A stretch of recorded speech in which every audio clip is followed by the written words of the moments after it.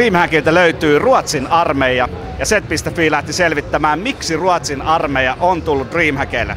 Hello, can you quickly first introduce yourself? Yes, hello, I'm Fredrik Löfqvist from Swedish Air Force.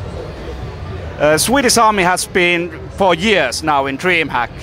What kind of benefits are you looking for to come here? Yeah, of course, we are an employer as any company in Sweden as all, and we're hiring about 4,000 people yearly, and of course this makes an excellent place to recruit young girls and boys who are interested in technique, you know.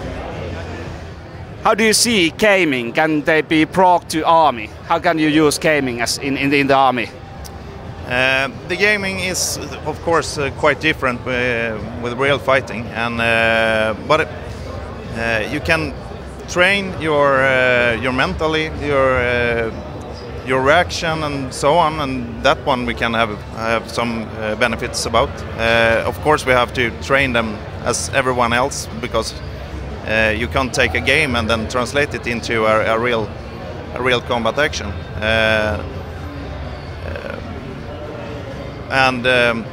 So we have the benefits in the interest of it, but we don't translate it into our world.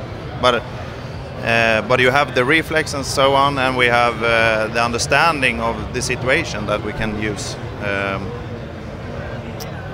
For me, I'm an Air Force officer.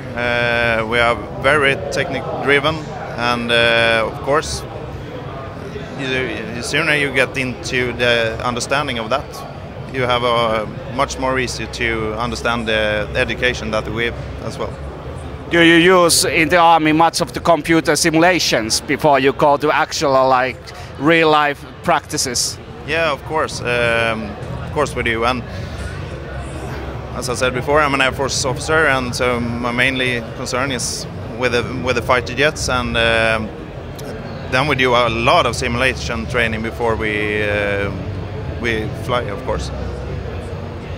Is Sweden now, they're doing some peace work in Afghanistan with Finnish. Is there any person you know right now serving in Afghanistan? If I know any person serving in Afghanistan right now, yes, I have friends there. Okay, that must be hard work to do it, but do you look forward when you are in the military career? Do you look yourself forward to go to different places, or do you mainly want to work in Sweden? Yeah, of course. If my government thinks I should go abroad, I'm going to go abroad. It's one of my tasks as an officer.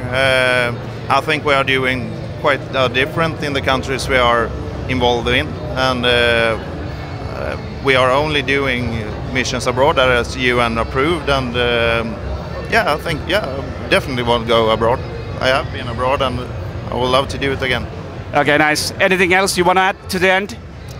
No, just it's a great event here on DreamHack, and we get to know quite a lot of our new colleagues here. Okay, thank you.